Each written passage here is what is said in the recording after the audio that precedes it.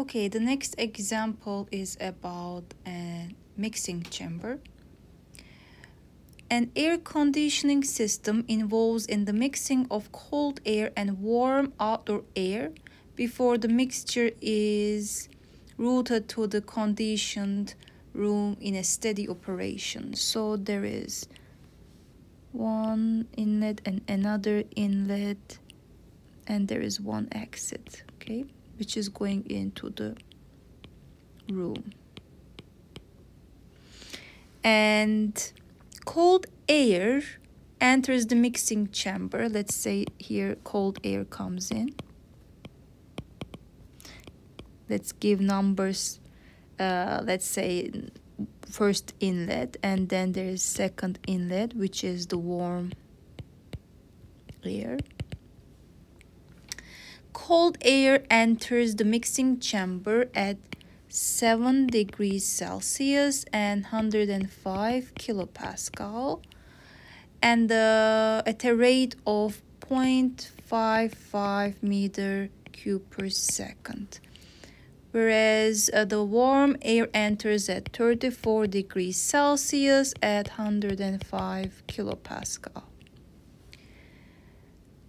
The ratio of mass flow rates of hot to cold streams is 1.6. Again, the ratio of the mass flow rates of the hot to cold streams is 1.6. So that means mass flow rate of the second inlet over the mass flow rate of the first inlet is 1.6.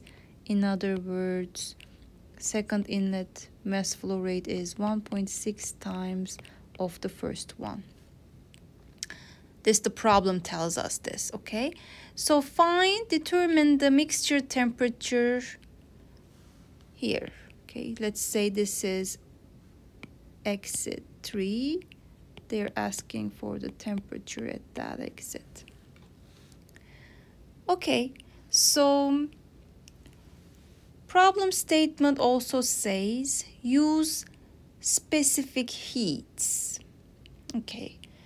All right, so what we can do is, first of all, we know this is air that is flowing through the system, and the relationship between mass flow rates are given.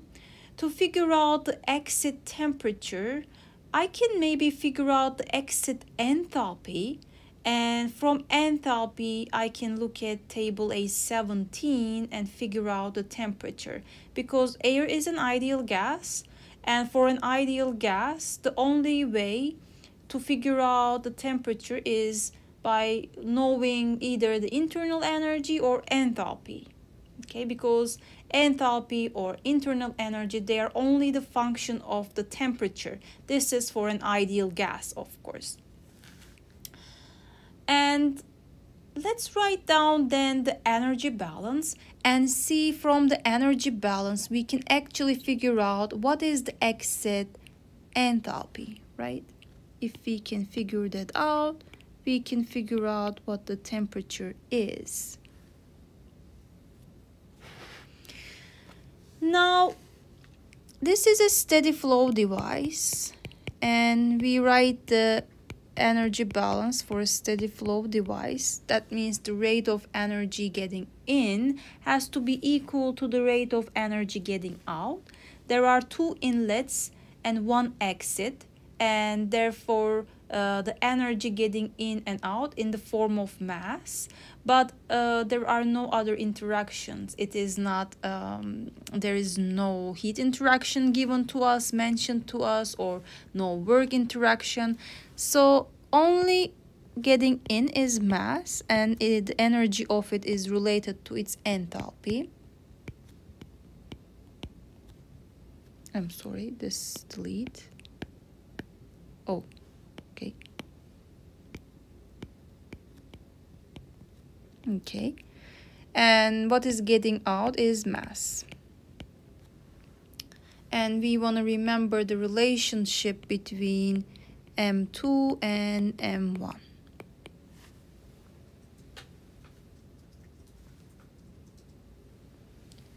We also want to remember the mass balance here, mass interactions, and we can write mass balance based on that. Since there are one inlet, two inlets, and one exit, whatever is getting in has to be getting out in order to have a steady flow. Therefore, since this is energy balance, let's write energy balance. We can also write down the mass balance for this problem. And whatever is getting in is getting out. This is only possible because we have a steady flow device, a mixing chamber. And very good. So that means I can replace M2 in this equation with 1.6 times M1. This would give me M3 to be 2.6 times M1. All right. So actually then in the energy balance, I can replace M2 and M3 with the given information and end up with one unknown mass flow rate, which is M1, right? Okay, let's do that then, okay? So we are rearranging the energy balance. Instead of M2, I write 1.6 M1 H2. Instead of M3, we write 2.6 M1 H3. Okay, so now let's take a look at it. Actually looks like M1s are gonna cancel out. And we have H1 plus 1.6 H2 equal to 2.6 H3. So if we can figure out H1 and H2, we can figure out what H3 is. So let's solve this equation for H3.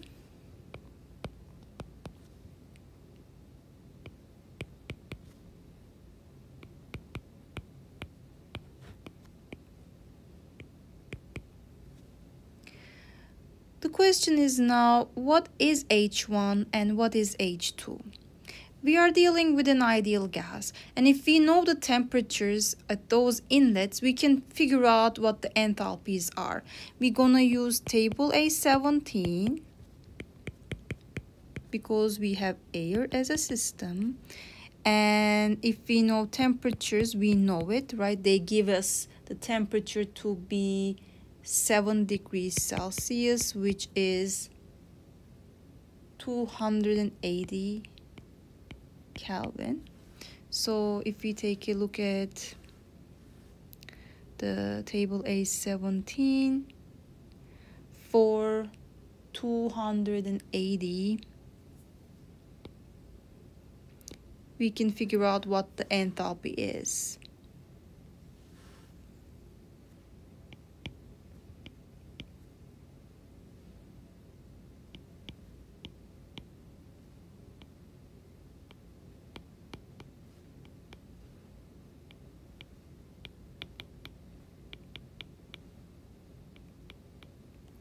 In the same way, since we know the temperature at another inlet,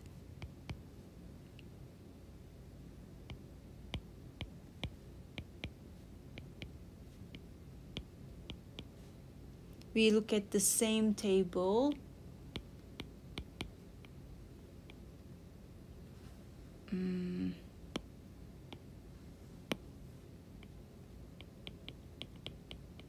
We read what the enthalpy is. So now all we have to do is plug that in, right?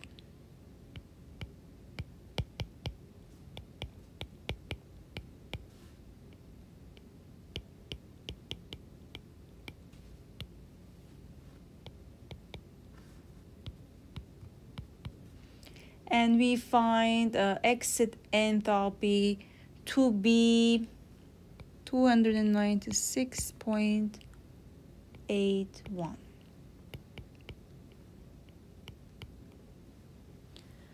Okay, so the next thing is, of course, go to the tables and do linear interpolation. Okay, go to the table A17 and find the corresponding temperature for this enthalpy. Doing linear interpolation, we figure out the temperature is 23.6 degrees Celsius.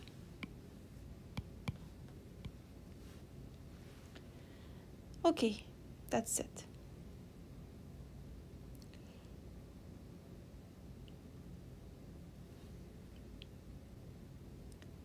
If in this problem they also would ask us to figure out the mass flow rates, you can also do that, because all you have to do is just find M1, and we can actually do that using the volumetric flow rate. Okay, so let's create a part B to this question, and let's assume that they're asking for the mass flow rates. Okay, let's say mass flow rate at the exit. Okay, they're asking for that. And how can we calculate it? We know that it is 2.6 times of the initial mass flow rate at the first inlet. So how can we find that? Actually, the question gives us the volumetric flow rate, right? If we can find the specific volume, then we can find the mass flow rate. And since this is an ideal gas, we can use RT over P1, RT1, P1. Let's write down what is given to us.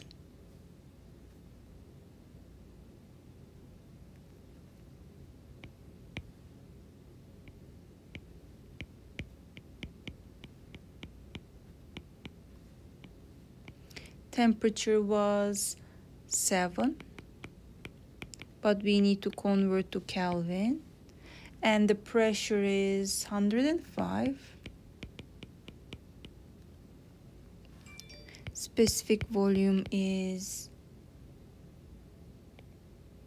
0.7654 meter cube per kilogram. And now we just have to divide mass volumetric flow rate to specific volume. Volumetric flow rate was given to us as 0.55, and we have calculated the specific volume. So the mass flow rate at the inlet is then 0.7186 kilogram per second. And if you are looking for the final exit mass flow rate, all we have to do is now multiply that with 2.6.